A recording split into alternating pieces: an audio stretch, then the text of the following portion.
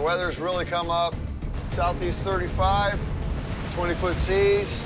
The guys got to watch out now because someone can really get hurt now.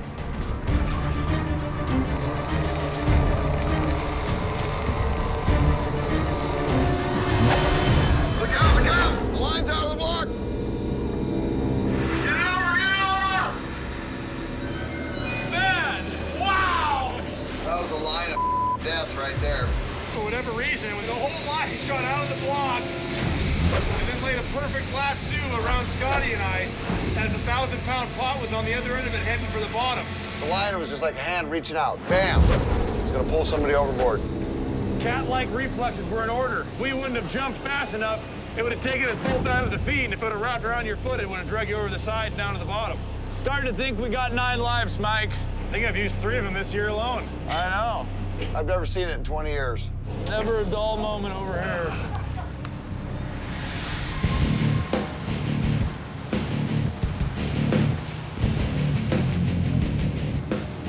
That'll put her hurt on the tank.